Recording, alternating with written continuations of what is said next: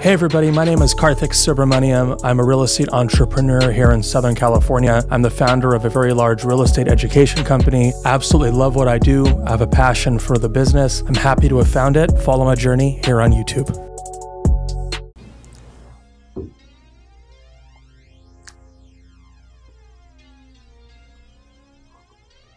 My favorite Snapchat filter. An oldie, but a goodie. Let me see if this will focus. Hang on. Look at that. Look at that. I love Snapchat. Of course, about a week ago, Kylie Jenner tweeted that she doesn't really use her Snapchat as much anymore because of the new way that the interface looks. Now, of course, the reason I bring up Snapchat is that I'm not a huge Snapchat user. I mean, I use Instagram, I think, more.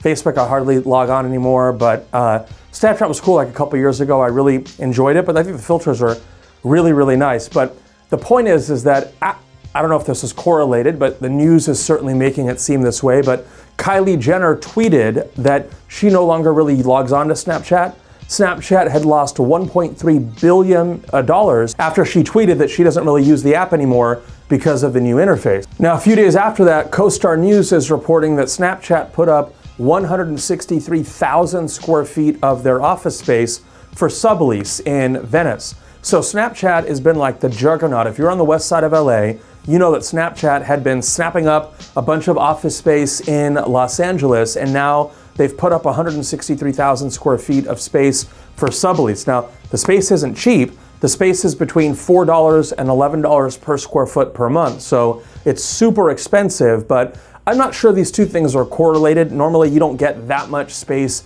dropped on the market just because, you know, a celebrity tweeted something or the stock price went down. The reason I bring this up, though, is that those brokers representing Snapchat on the sublease are going to make a ton of money. And if you've thought about what you might want to do with your real estate license, one thing that I do to make money is that I have a very small boutique commercial real estate firm, and I started the first commercial office for Prudential California Realty back in 2007.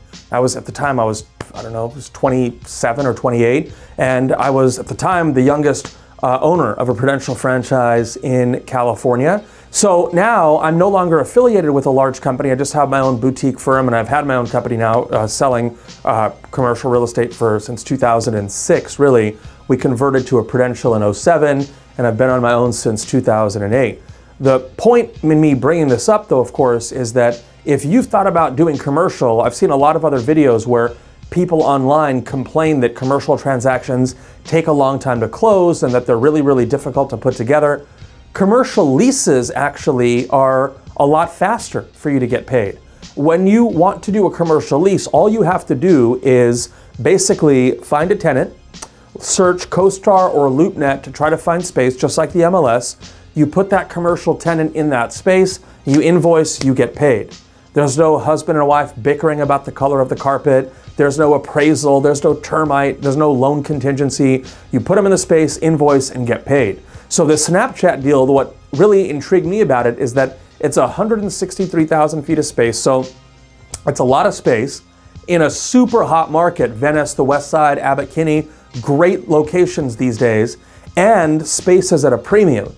Those brokers are going to get paid pretty quick here as that sublease space starts to get chopped up. So if you've thought about selling commercial real estate, it's not just selling buildings like the one I'm in now. Leasing is also a way that you can make money.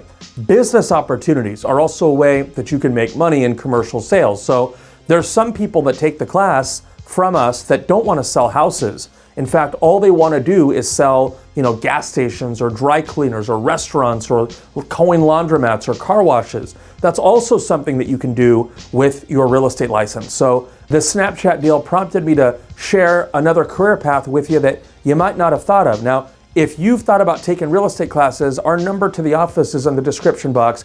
Give us a call. We can get a plan of action set for you. Don't forget to subscribe to the channel. It'll help me make more videos for you. And of course, don't forget to connect with me on Instagram. I'd love to get to know you on and offline, and we'll talk to you on the next video.